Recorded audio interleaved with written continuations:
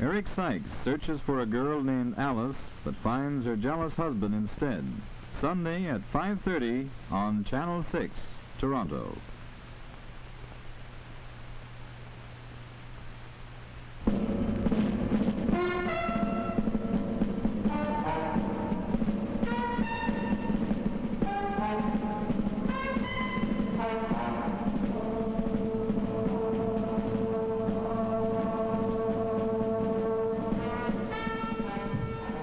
Percy Saltzman, and this is The Day It Is.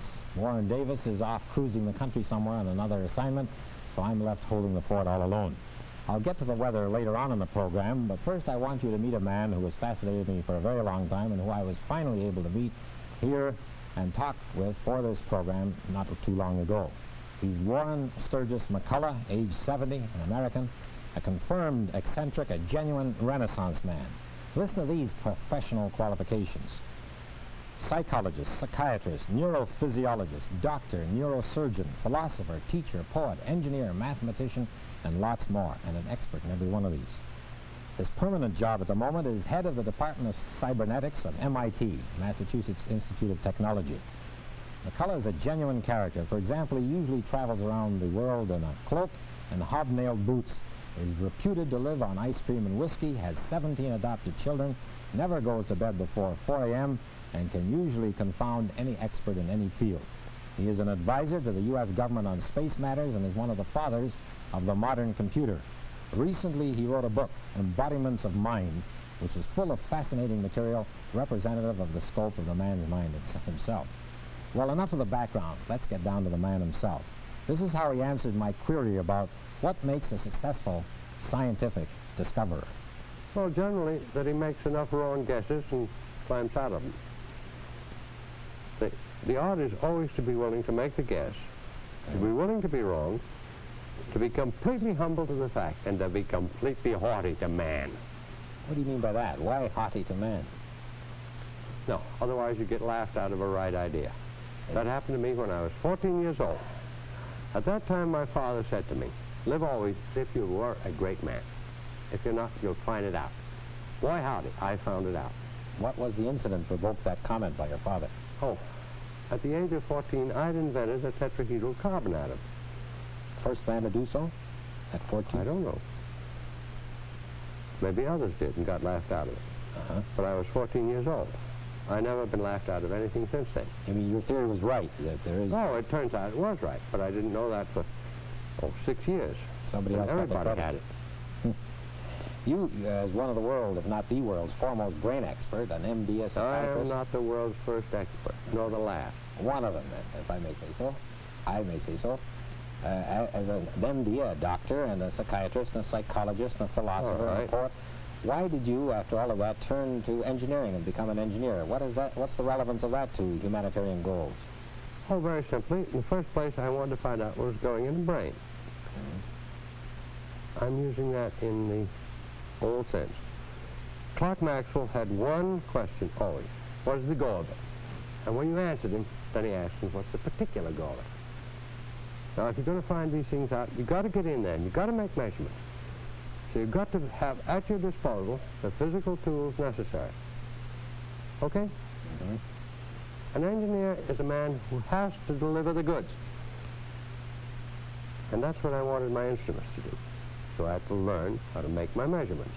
Do you think that there is such a thing as an elitism of brains? I'm sorry, yes. That people have special qualities that set them apart from others? They certainly do. No two of us are alike. I am thoroughly convinced that some of us are endowed with certain things long before we are born, at the time we conceive. Others of us just don't have it. There'd be absolutely no chance of my being a good musician.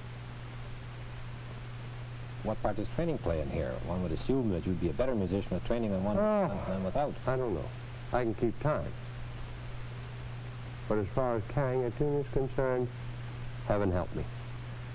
So a person, you say, then, is hobbled or crippled even prior to birth? Hobbled or crippled or endowed. Long before we're born. Now, you have a high IQ. No, I do not. I have a happy, normal sort of an IQ, about 140. Well, how come then you've achieved all the things you have?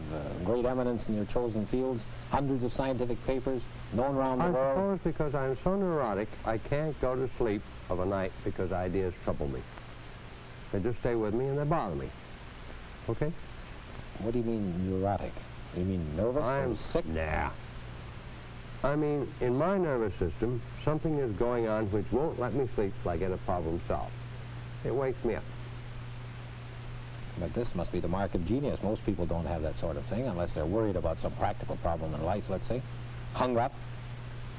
Are you hung up? No. I'm hung up on theoretical problems. Uh-huh. I'd love to know the theory of knots. It took me 40 years to learn to count a pine cone, for heaven's sake. But I never let go of those things. They just keep churning. And they churn in my sleep. They churn while I'm waking. Do you do your best work while you're asleep? Very often. Very often I wake up with an answer. It may be wrong, but I wake up with an answer. Why is it then that people who might have a higher IQ than Warren McCulloch haven't achieved what Warren McCulloch has done? Just because you are able to think in your sleep? No, just because I'm so hot and bothered about problems that I just keep on thinking about them. Other people, I suppose, lose interest, quit, stop worrying, whereas my brain goes right on worrying about these things. It always has. That's the perspiration part of inspiration, is it, that you're referring to? Yes.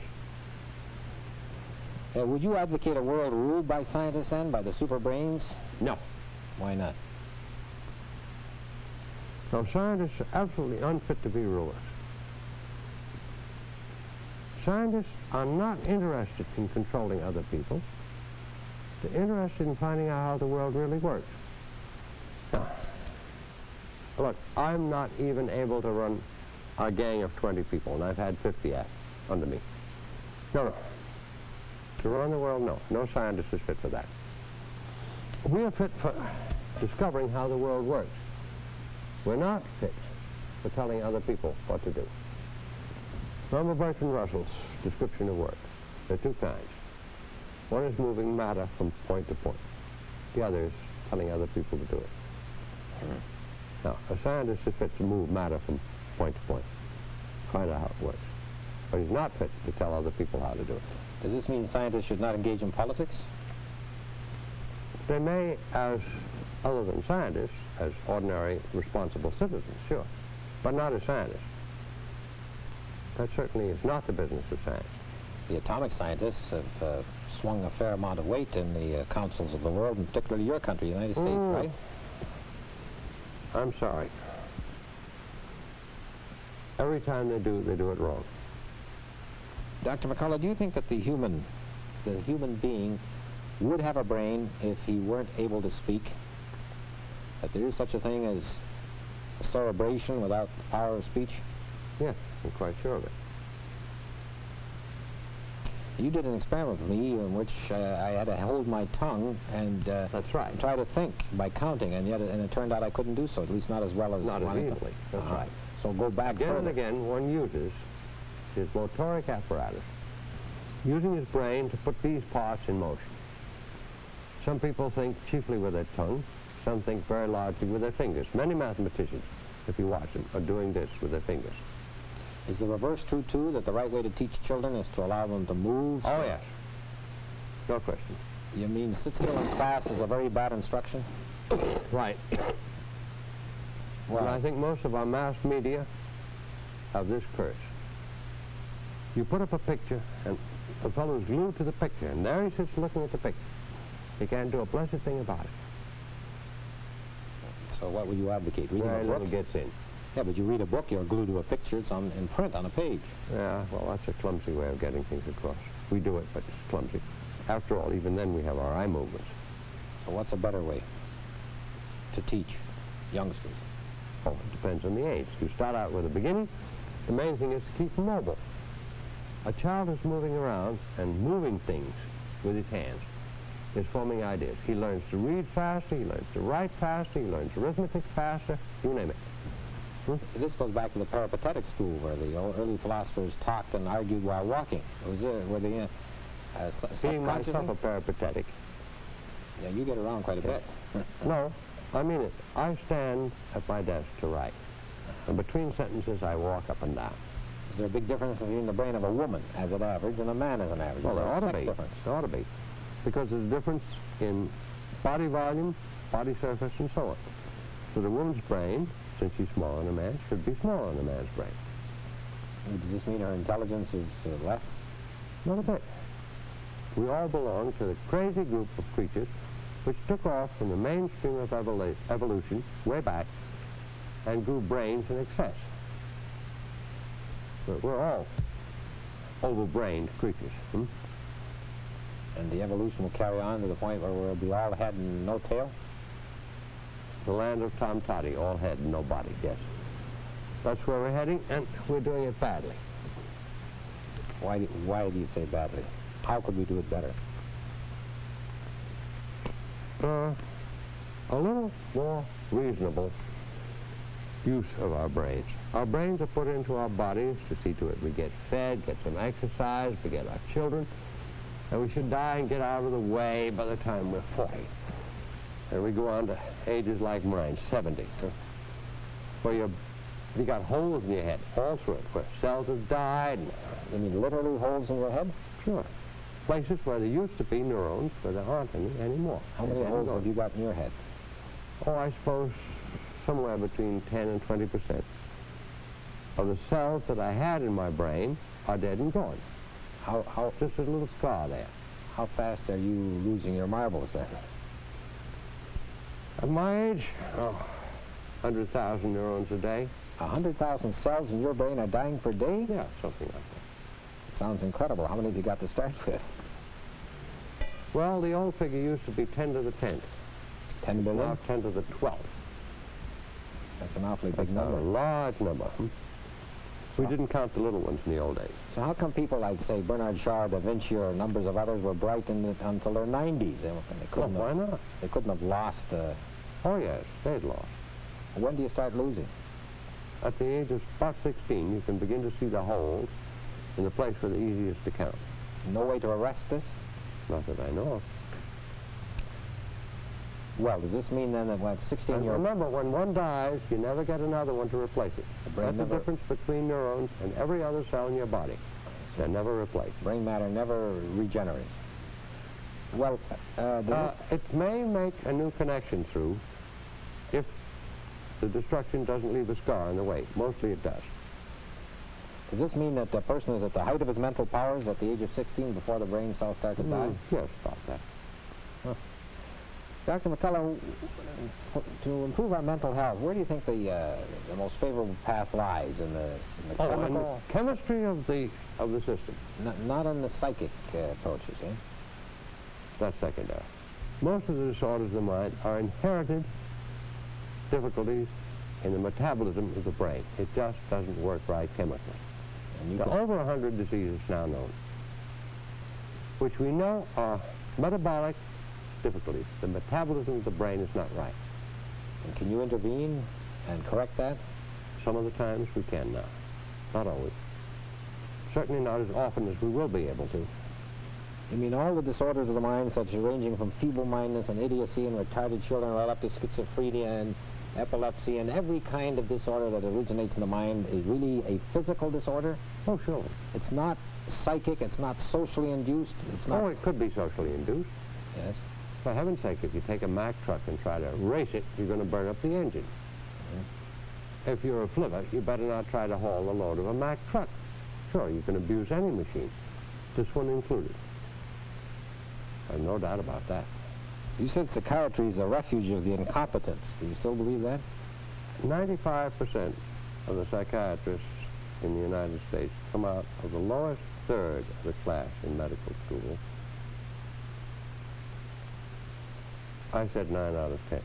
The Rockefeller records were 95 out of every 100.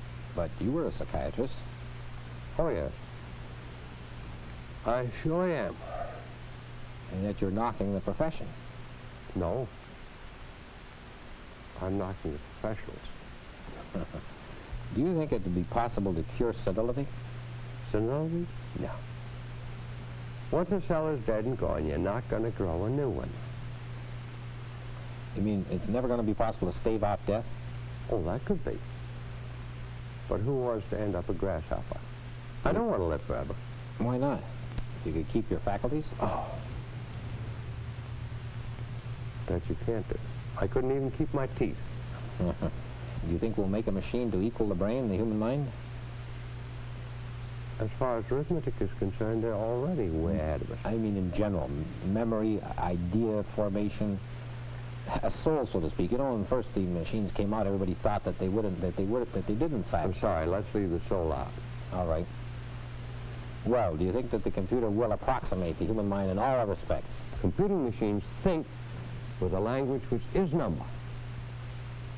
Everything else we transfer into number to make them work. Okay? They're lousy when it comes to perception. They don't have any underlying natural language the way we do, that we share with the animals. And when you want to make them spot objects, develop a model of the world around them, you find out they're not the right device. Okay? If you want them to play chess, all right. Our chess playing program at MIT is already a #2 chess player. In another year, I think it'll be a #1. It will not be a master at the end of another year. But it's 6 years old. But in 6 years, it's all from nothing. It's come up to being a #1. No human being ever did that. So I expect them to go well ahead on these kind of problems because we can reduce these things to number. But they'll never be able to write a piece of poetry like Warren McCulloch can. Why not? Can't reduce poetry to number, I would assume. They can produce very nice music. I see no reason why. If we learn enough about our own mother tongue to let them go right, but they can't do it. At the present time, as far as languages are concerned, we can handle the languages which are produced for programming. Those are languages in which the context does not matter. Everything is right there in that sentence. They're phrase-structured grammars. All right? Now, these can be completely understood in terms of group theory, whereas human language, natural human languages, cannot. What would you say is your legacy, the legacy of your work? Oh, that's very easy. It's the youngsters who work with me. Easy. It's the youngsters who work with me. I've had 120 younger, more than 120 younger collaborators. 40 of these are very good scientists known right today. In Holland alone, there are 7 of them who have their professorships. In Holland alone. So it's not your papers and your books and the works by which you'll be known, eh? So people you leave behind you. It's the youngsters. This is the way you stave off death. No, I don't stave off death. I'll be happy to die tomorrow. You can face death with equanimity? Always. I've never worried about death. That can happen any moment. I mean, if you actually knew the date, the moment of your death, you could still go on. I wouldn't do anything any differently. Not even sooner? No. I'm going to get back in time to pay my income tax. Warren McCulloch, he has an aneurysm, a bubble on a basic aorta. At any moment he can go. Didn't want me to ask him about it on air. I was trying to hit at it at the end there to see whether he'd open up, but you heard what he said. Embodiments of mind, the quality of his mind. What about, well, he's a key figure who stands at the intersection of many fields of specialization. Here's a bit of his poetry. After the storm upon the beach, an oar, worn in the leather, broken in the blade. Or these. Yesterday, Christ thought for me in the morning, Nietzsche in the afternoon. Today, their appointments are at the same hour. Tomorrow, I shall think for myself all day long. That is why I'm rubbing my hands. It's very anti-Freud, you know.